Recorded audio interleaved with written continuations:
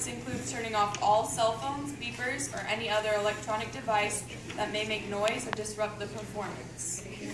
Before leaving, please be sure to check that you have your belongings and that you remove any trash that might have been brought to the competition site. In case of an unexpected alarm, the fire exits can be found there in the back of the room and over to the right. If an emergency should arise, please move in an orderly fashion towards the exits. The team does permit the use of flash photography and videotaping will be allowed. Also, the weather might get nasty this afternoon, so if the team does need to leave early, we'll be posting the scores on the website and your awards will be mailed to you if you receive any. Now, I'm proud to present the team from Sedgwick Public School. Let's give them a nice warm welcome.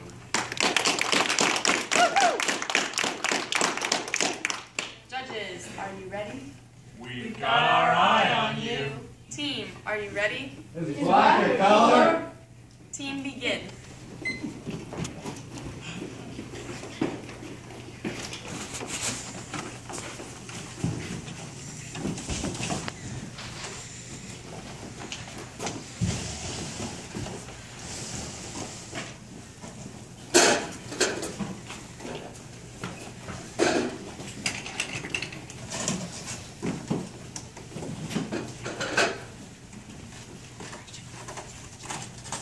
Welcome back, America, to your favorite black and white TV show, Smithville, USA, the show that never grays. Last episode, you saw the Smiths get chosen as model family for all of Smithville due to their modest and completely ordinary lives. Though they live on the border of Smithville and Colorland, they still exemplify all the characteristics of the citizens that live within Smithville.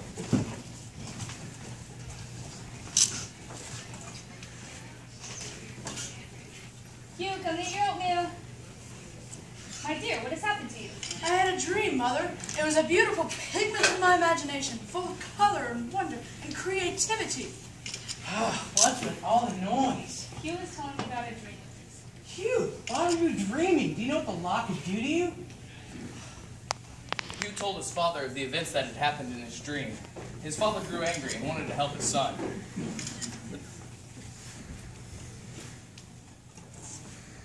Hugh, what are you doing? We're an Oatmeal family, not a toast family. You know that your father has an image to protect.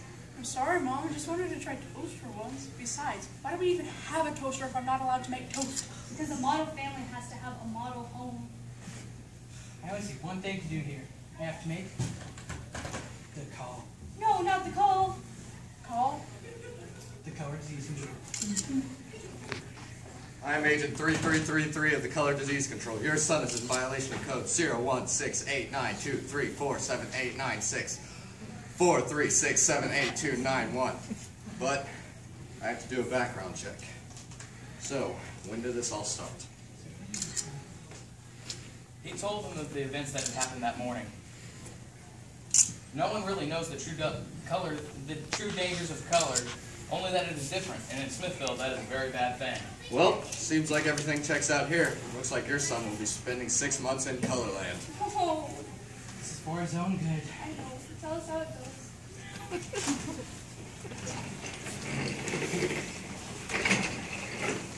The CDC is banishing me to a world that I've never seen. They say that this is my plight because my color is bright and that it's not worth the fight that I'm fighting.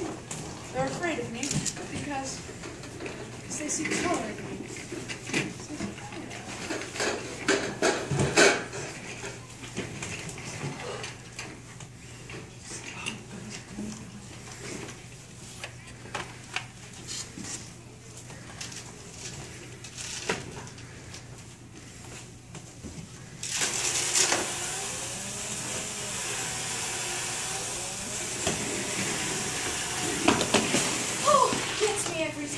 What is that thing? It's a paintbrush. Don't you have one?